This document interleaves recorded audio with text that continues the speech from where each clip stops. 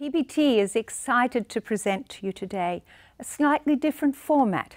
It's on popular demand and requests that we're going to target an actual circuit PBT lesson today. I've chosen 5 exercises, and what I'm suggesting is if you're going to take on PBT as a circuit, you just target 2 areas. Today I'm going to work on core and adage, because we all know as teachers and students, without a strong core, there's no control in adage. So we're going to do these 5 exercises with 5 young men. I wouldn't suggest you do this with the junior students at all. So they need to be extremely focused to make sure the exercises are done correctly and slowly. So I'm going to demonstrate first the coaching, and then with the 5 boys we will present the full circuit.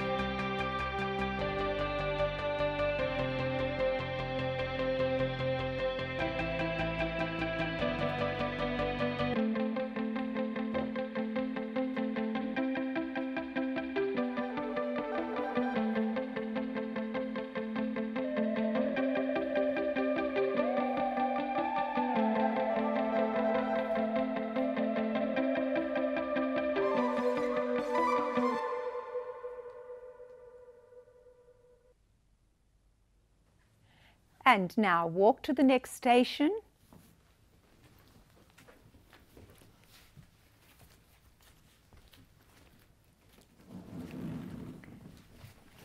Well done, everyone. Okay, come in and join me. So obviously the boys would go to the next station. They repeat it through 3 times through. So they do each other's exercise and repeat it 3 times.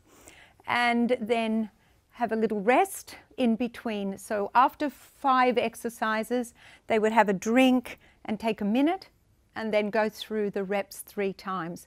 That will certainly enhance their core and their adage. Don't you think, guys? Yeah. Yes, we've done really well this week. So let's talk about each exercise now. So starting with Ellis, because you were the first one, what do you think that's going to help in your classwork? I feel that gets my abdominals working really well, which is important to have everything in the class become supported. Absolutely. Without abdominal work, we haven't got control of adage. Yeah? Okay. So what about you, Thomas, then? Yeah, I found it really helped keep my core really strong while my legs were moving around as well. And it also strengthened my obliques, which is good when you're having your leg to the side and to the back as well. And obliques help épaulement as well, yeah. What about the twist? Are you feeling your hamstrings at all? Yeah, I can really feel my adductors and my hamstrings in the twist. Excellent, excellent. And now that we've included the wrist weights over the last couple of weeks, in pas de deux, are you feeling a benefit? Yeah. Excellent, excellent. I aim to please. And now, Max, you were working on the weight placement and the adage. Yeah, I felt it really helped with adage work, and it helped with the supporting leg, keeping that straight. Yeah, because you've got some hyperextension, so you've really got to be over the front of the foot. So that's great. What about in the port de bras hamstrings? Yes. Excellent, excellent. Now, Austin, come and tell me about your arabesque. What are you feeling? I felt my upper and lower core activate for the pike. I also felt to my high glutes, deep glutes. I felt my glutes. Good, that's okay, that's important. Yeah. Yeah. I felt my rotator muscles in my upper leg. And yeah. Excellent, excellent. So we're going to have superb arabesques next Monday. Yes? Right, Lincoln. And your écarté. Yes, it helped my écarté. It has got stronger in class. Yeah. Yeah. Definitely. Yeah, excellent. What about that last section you're feeling? Inner Thighs, adductors. Okay.